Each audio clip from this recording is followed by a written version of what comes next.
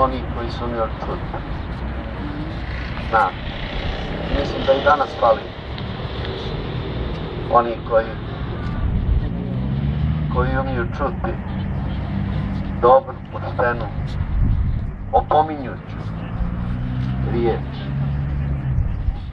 Niste vi ovdje vas pa 10-ak.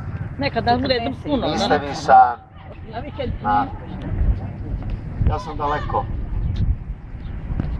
Ja sam prisilno daleko. Nisam ja bio taj koji je odlučivao da ide odavde.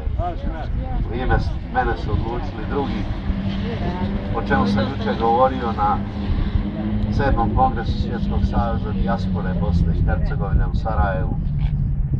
Imam sjednicu u parlamentu u plavoj sali, nakon čega bilo je bosansko-hercegovačkih ministara rekao im čim izađem sada, nosim pantalone u hemijsku čistijonu da skinu peksiluk koji sam pokupio od onih koji ovdje.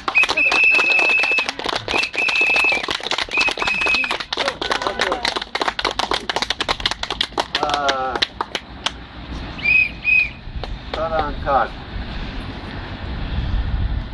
vam kažem? Ima jedna mostarska lijepa koju sam ponio i usvojio iz ovoga grada koji je mene usvojio.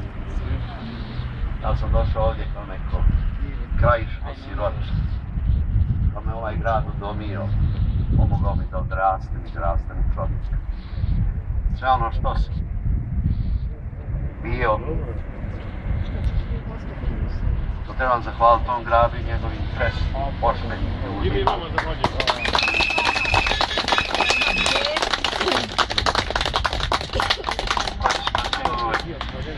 Počinili čovjek. Ja se za svog života u ovom gradu, ja sam došao.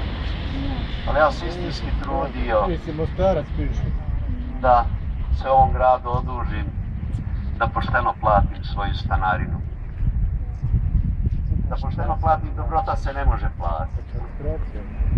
Ali sam pokušavao da živim po zakonima ovoga grada, kako su bakri stari vijekovima živjeli u dobroti, u razumijevanju, u toleranciji, u komšiluku.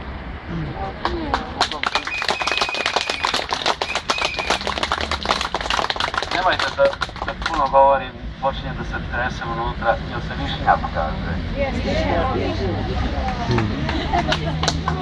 To višnjak se trese. Hvala vama lijepa. Hvala vama. Vama ne znači mnogo.